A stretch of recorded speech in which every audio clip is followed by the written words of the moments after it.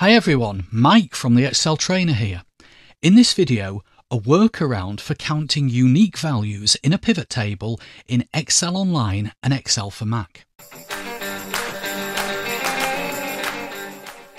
If you want to follow along, you can download a copy of the demo file from the link in the description below. So, what do I mean by a distinct or unique count? In this list, there are 3 orders for Atlanta, but 2 of them are for the same customer. So a standard count would be 3, and a distinct count or unique count would be 2.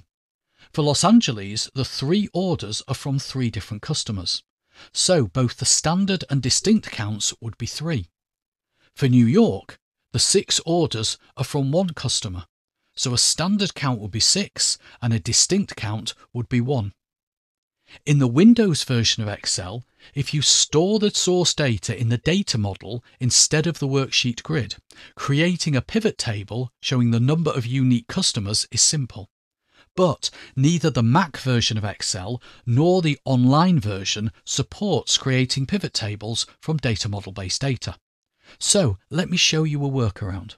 The workaround is identical for both Excel on Mac and Excel on the web, but I'll demo it using the Mac version of Excel. I need to add an extra column to the source data. So I'll go to E2 and I'll use the heading Count. You can use anything you like. And then in E3, I'm going to enter a formula and copy it down. The formula will be 1 divided by COUNTIF, open brackets, B3 to B14, which is the range with the customers in, because that's the ones I want to count.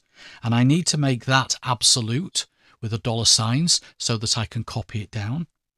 Then a comma, and then B3, which is the cell with the first customer. Close the brackets and enter. And then copy it down. So what does that formula actually do? Well, the COUNTIF part counts the number of rows for each customer. Dividing the formula into 1 gives fractions that when added together will count 1 entry for each customer. So for example, there's 2 rows for malt trumpet. 1 divided by 2 is 0.5. There's 6 rows for sapphire saloon. 1 divided by 6 is 0.167. I'll then create a pivot table. Click on Insert Pivot Table. I want to use the data that's in A2 to E14. I want to put the pivot onto an existing worksheet, and for this demo, I will just put the pivot table to the right of the source data and click OK. I'll then drag a location into the rows section. I will also drag a location into the values section, and this gives me a standard count. So there are 12 rows of data and it's showing me a breakdown per location.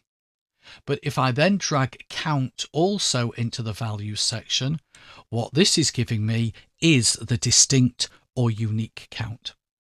So I hope you found that to be a useful video. As I said, even if you're not a Mac user, if you need to create a pivot table using the online version of Excel, that process works in the same way.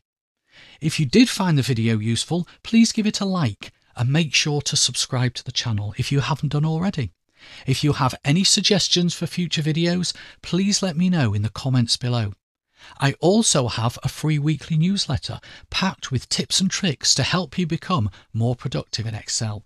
And if you want to sign up for that, please visit theexceltrainer.co.uk. But until the next time, have an excellent day.